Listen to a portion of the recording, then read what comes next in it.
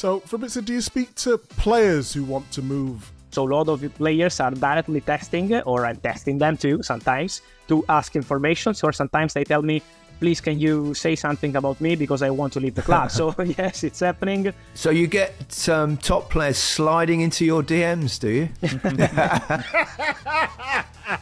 I was playing five-side football with my friends. Then the ball goes out. I go to check my phone, as I always do. Well, when you're playing five-a-side football, you still check your phone when the ball goes out of play.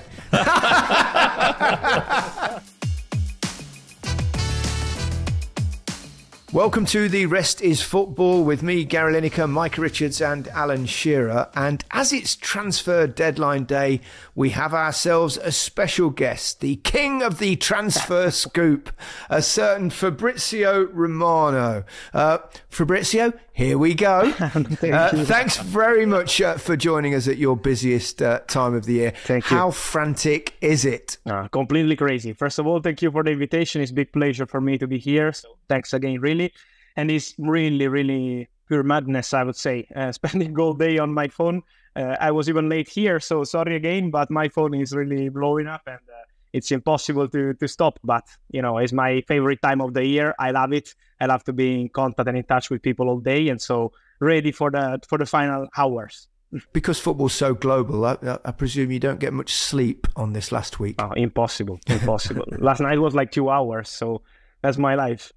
Fabrizio, how did you get into this? Look, I started when I was 17, a kid, I would say. I was in Napoli. I'm from Napoli. My family is still there. And so I was there and I was writing on very small websites. Then one day, my life changed because I was practicing on very small Italian websites. And one day he called me from Barcelona. He was not an agent. He was a guy working in La Masia in the Academy of Barcelona. And he calls me. I still don't know how he had my phone number because I was not an important journalist. I was just a normal guy trying on a small website. And he called me and he told me, I'm a guy who was trying to approach some players here in La Masia. Was completely different football. Imagine, it was like 13 years ago. I'm trying to approach some players. I'm a big friend of the agent of one of these players, Mauro Icardi. And so if you can please publish something on your website about Mauro Icardi and Gerard Deulofeu, these two players who are in Barcelona Academy, so I can show them that I'm making some rumors around them. And at the end, I can try to approach them and enter into people managing the future. And that's how I started. I said, okay, no worries, send me some information about these players, how they play, how are their skills. I published those informations. And then Icardi moved from Barcelona to Sampdoria and then from Sampdoria to Inter. It was my first news. I broke the story of Mauro Icardi joining Inter. And then going from there, I moved to Milano and I started to spend like 6-7 years every single day during the transfer window in January and the summer around the city. Hotels, restaurants, meeting with people, agents, directors, presidents, players. And that's how I built the network. And then social media, and that's the story. How do you get paid? How do you get your salary? There are different ways. It could be on traditional media. So, you know, with for example, working with newspapers or TV, this kind of collaborations. But also new media like social media platforms, right. Helping to build some collaboration. So there are different ways. This is not easy because sometimes you have to be creative, no? Not just as a journalist, but also as an agent of yourself. So I try to do my best, but I like it. I like challenges in general. And so, well, you're doing an amazing job. Well done. Thank you. How difficult is it to work out what's a genuine story? And often I imagine a lot of your contacts are from agents trying to push their players in certain positions, flying kites, so to speak. How trusted are they? Do you build up that over time? Yeah, it's not easy at all. Honestly, it's not easy at all, especially after what happened this summer with Saudi stories. You know, it's not easy. I was lucky enough to be in Saudi in January when Cristiano had his debut with Al Nassr, and so I had the chance to build some contacts there, but it was really complicated at the beginning of the summer transfer window to be in touch with the correct people. And in general, it's not easy when you have big platform, big numbers, a lot of people is approaching you, trying to sell you stories. And so for me, it's absolutely crucial to be accurate. This has always been my mission number one. Try to be accurate, take some time, even if you are not first on the story, it's important to be accurate. So this is what I'm trying to do. I have some contacts and some sources that I trust 100%. So if they send me a message or they call me, I know that that story is 100% correct because they are never creating any issue to me. But many times now with, again, big numbers, a lot of people try to approach you and try to tell you things. So it's not easy. It takes time. But I think the only way to be successful in transfer market journalism is the obsession. You have to be on it every single day. If you want to relax, is not going to be for you. So it's very complicated. So, Fabrizio, do you speak to players who want to move as well, or is it just your agents? Or... Yeah, this is something new, honestly, because till like 2-3 years ago, it was almost impossible. Then I think Instagram changed the game on that. Because, for example, on Twitter, a couple of years ago, it was impossible to get in touch with players. It was not that kind of platform. It's an excellent platform, but was completely different approach with people on the platform. Now with Instagram, it's easier. So a lot of players are directly testing, or I'm testing them too sometimes, to ask information. So sometimes they tell me, please, can you say something about me because I want to leave the club? So yes, it's happening, and it's something strange. It feels still strange to me, but sometimes also big names are texting and they want to receive information or share information. So this is the new era of the transfer market, probably. So you get top players sliding into your DMs, do you?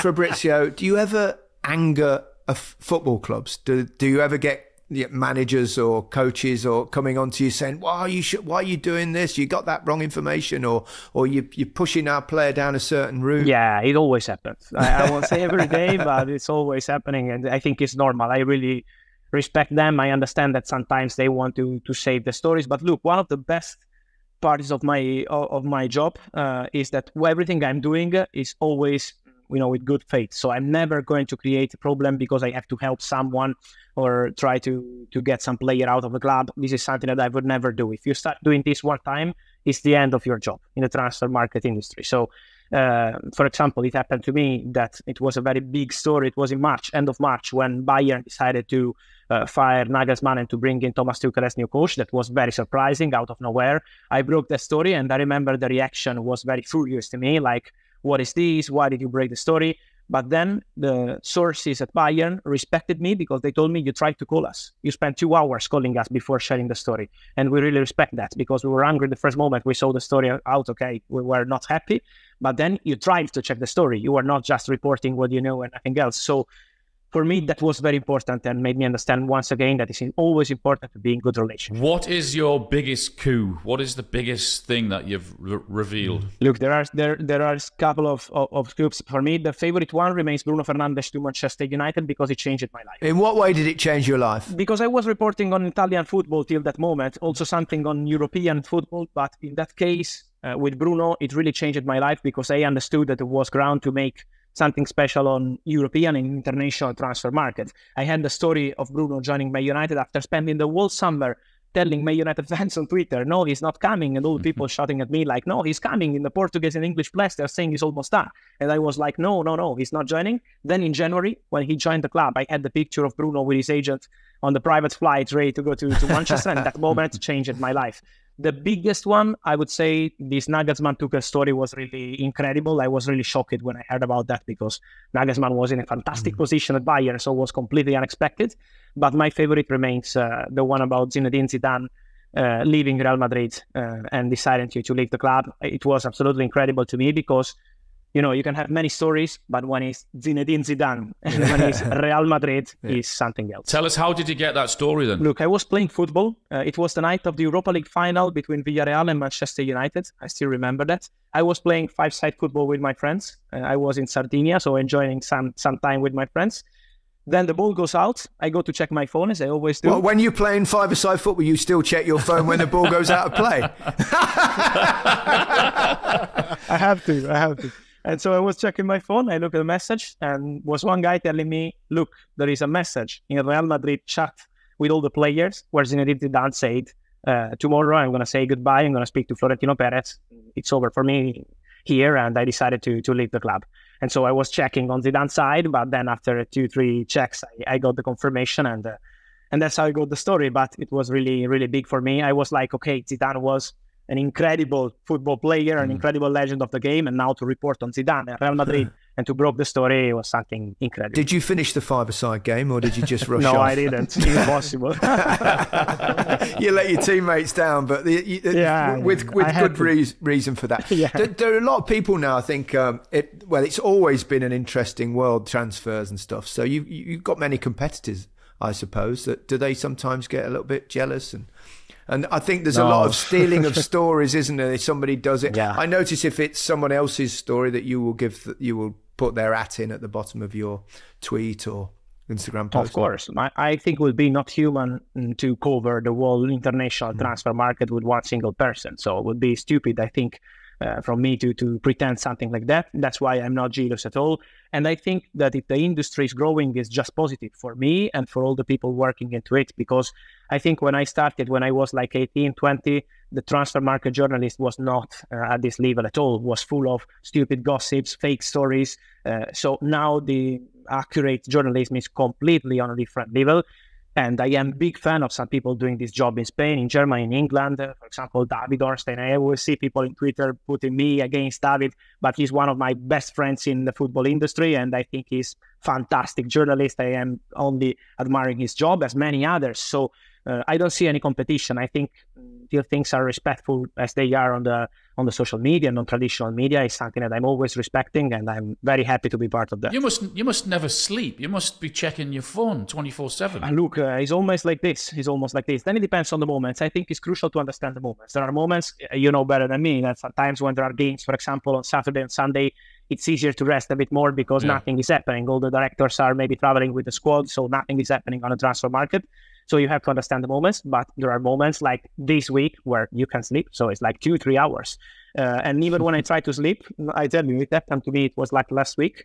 I was sleeping. It was like 6 a.m. in the morning.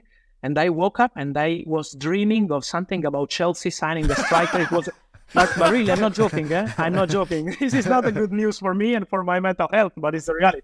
I was dreaming of Chelsea signing a blonde player. So I was like, okay, what's happening? And then I was checking my phone. It was just dreaming. That's it.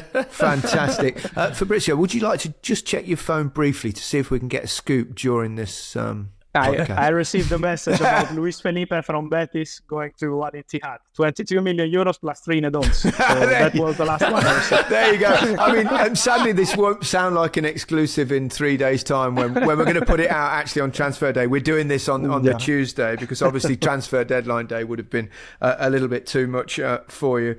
Brilliant. Has player power made a difference in the transfer world now? We see some players, refusing to take part in training. I think wasn't it Mateus Nunes has done something similar in the last week? Yes, I think this is the new trend of the transfer market. The players have big power, I would say.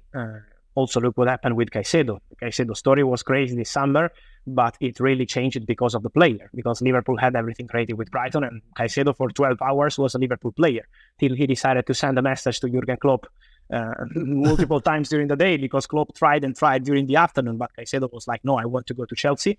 And so even for Brighton was kind of issue to restart the negotiation, to take 48 hours more.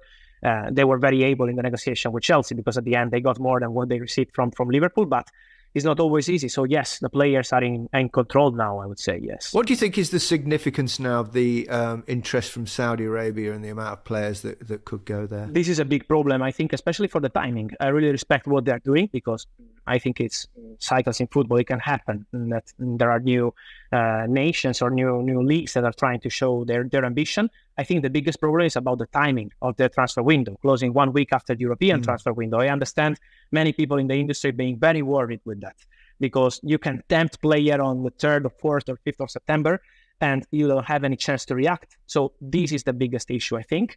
And also, there is a lot of people, now it's more clear because it's the end of the transfer window, but at the beginning of the window, like end of May, beginning of June, a lot of fake people was entering into the business, just trying to approach some people from Saudi. It was completely new, not just for journalists, but also for people into the clubs. They were not prepared, probably, to negotiate with the correct people. Yeah. I still remember many issues in many deals. For example, Brozovic to Al Nasser was full of fake people trying to enter the story. So it's not easy. It's like restarting, not just for journalists, but also for some directors, for some presidents. You have to rebuild your network because there is new people approaching the market. So now it's easier. It took 3 months, but at the beginning it was not easy at all. How far do you think you can take this? Because obviously you've got a massive following and it's done in a different way. I know a lot of journalists, like you've mentioned before, may be happy and some may not be happy, but you've got a different approach. How far can you take it? Honestly, I will take it as far as I can in terms of enjoying that. Now I'm happy because I'm enjoying not just the professional side, but even the human side. My favorite moment in the transfer window is the day after, when I call my favorite sources and I start speaking in normal way as Fabrizio and not as the journalist. That is my favorite side of the transfer window. But if you start feeling too much pressure, if you are not enjoying, that is the moment when you have to stop. So I always say it's like for a player, no? It's important to understand, and you can understand way better than me, when is the moment to say, okay, stop. Now it's time to retire, to leave this job, or to maybe do something different, because you can't go forever. I already know that. I think it's going to take some time. I hope like 3, 4, maybe 5 years more, but I won't continue for that forever, because it's going to be too difficult. So I think 5 years maybe. Do you have a team behind you? Do you have people helping you, or you go solo? I just have 2 guys who help me with editing the videos, and I produce like on YouTube. And then for all the other stuff, everything you see posted on my social media accounts is always posted by myself. I would never allow anyone to publish anything in my name. It's a respect, I think, for all the people following me, but also I would never be able to control that. And in the transfer market, how crucial is every single word. If you say agreement or verbal agreement, is completely different. So for me, it's crucial to control everything, to post everything by myself. And so I would never change that. Even in the contact with my sources, I would never allow anyone to call and say, I'm working with Fabrizio, can you share information with me? That's not in my style. I like to be in control of everything. So some help with the editing of the videos, because I'm terrible at that, and then it's fine. Well, it's impossible, isn't it, to get everything right? You're going to get some things wrong. When it goes wrong, and the information, it turns out to be incorrect or doesn't happen, how disappointing is that? Look, at the beginning of my career, it was very disappointing. So I was like mad for 2-3 days. I was very, very sad for a couple of days. Then now I understand that the importance of sending the correct message to people. If you want to be part of the transfer window, I mean, as a follower too, just looking at it and being informed on the transfer news, you have to understand that part of this jungle is also for some deals to collapse for multiple reasons. For the medical test, maybe for the wife of the player changing her mind, or maybe because the club is too slow to complete the documents and another club is jumping into the race. It happened with Danjuma, for example, with Everton in January. That was a done deal, but really done deal. The player was there at the ground taking pictures with the shirt. So I can't control that. I can't sign contracts. That's what I always say. My job is to tell you when there is an agreement, when there is a player traveling for medical test. That's what I have to do. Then I can sign contracts. So I'm trying to make people understand that sometimes this can happen. Otherwise, you can wait for the official statement. You don't need Fabrizio or any other journalist. Do you know in any way what goes into players' contracts now as well, which would be quite interesting to people? I suppose the salaries you can publish sometimes. Yeah, honestly, I always try to avoid that part, because you can't always be 100% informed. And I know it really annoys players. So I think this is something that sometimes we have in football. Sometimes you put the salary because you have clear information, but until I have 100% clear and confirmed information on the player side, and I make sure that the player wants to share that. For example, it happened with Neymar. When Neymar joined Al Hilal, they really wanted from Neymar camp to share the details of the salary. There are many other players who prefer to keep it private, and I really respect that. Why would they want to share that information? Because Neymar is the player who moved the biggest salary probably in the history of football recently, with Paris Saint-Germain, Barcelona, and Al Hilal. Maybe because of that. I don't know, but I always try to respect the source. So, if the player doesn't want, I'm not going to share their private information. So at the end, it's private information. Who do you support? Watford. How? What? How and why? Why? Because I was at TV when there was that crazy game with Troy Deeney scoring against Leicester. Oh, what? And I was buzzing, really. Yes. And, my link with Watford because of the Italian ownership. So obviously with the Pozzo family, I started to follow English football. And for me, this attraction to Watford, London, the Italian family taking care of the club, for me was really attractive. Then that game with Troy Deeney scoring, with Gianfranco Zola on the bench, for me was like incredible. That's not possible. So let's get this straight, Fabrizio. You support Watford because they beat my team, Leicester. Yeah. I'm sorry, but that's the story. Jesus, that's a scoop. Fabrizio, I know you've got to go. You've got a very busy few days ahead of you, and thanks so much for talking to us. It's been fascinating. Thank you. Thanks to all of you. Really, it was a pleasure. With Legends with you. You must be getting the itches. You haven't checked your phone for 20 minutes. Yes, I'm very worried, but it was working. Okay. Thank you. Thank you. Ciao. Thanks.